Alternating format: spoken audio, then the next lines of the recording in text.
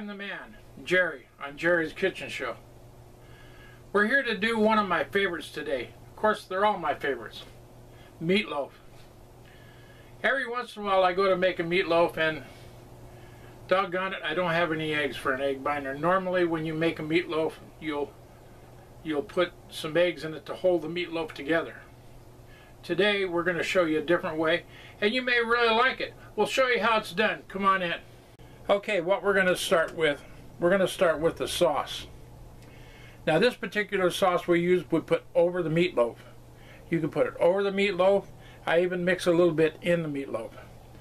So what we're going to start out with, we've got a half a cup of ketchup.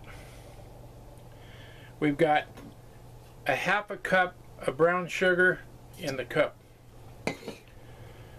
2 tablespoons of soy sauce.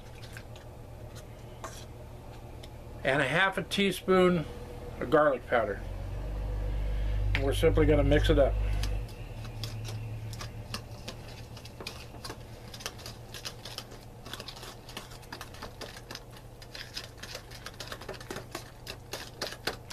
Now this is a great sauce.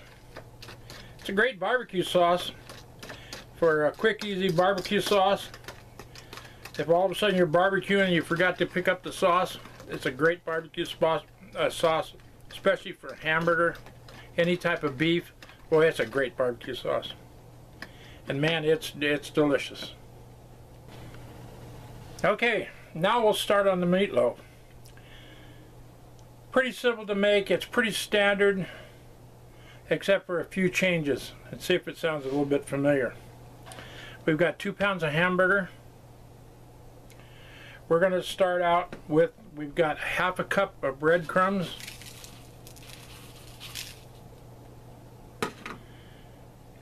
We've got a half an onion.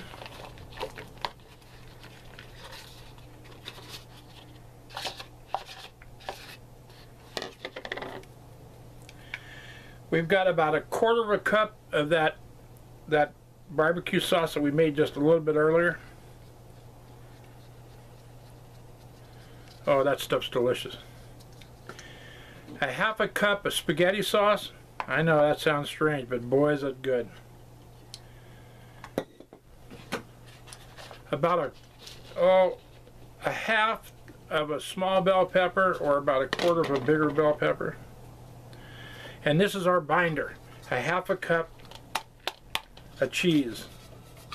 Now I'm using mozzarella cheese today because I like mozzarella cheese. And there's only one way to do this. Get your hands in there and start mixing.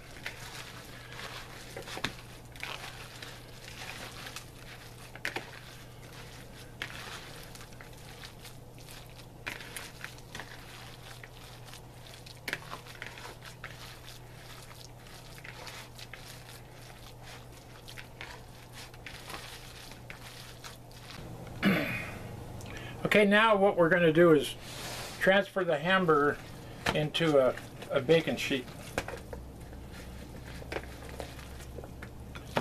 There's no easy way to do it. You just kind of get it in there.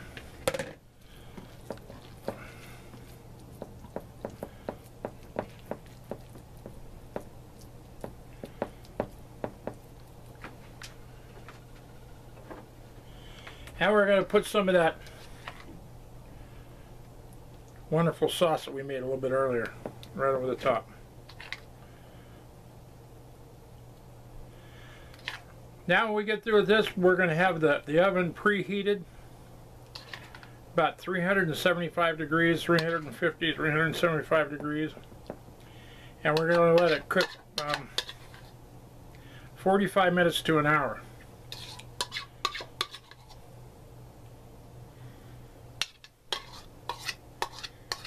Boy, love that stuff. Okay, in the oven she goes, and we'll be back when she's done.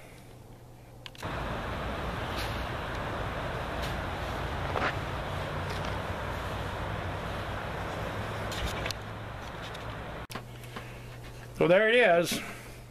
It's been in the oven just a little bit over an hour.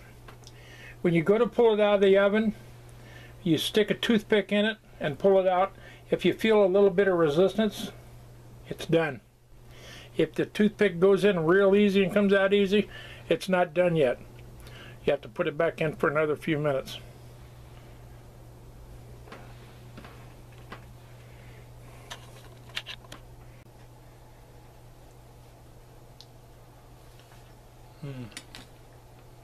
That's wonderful.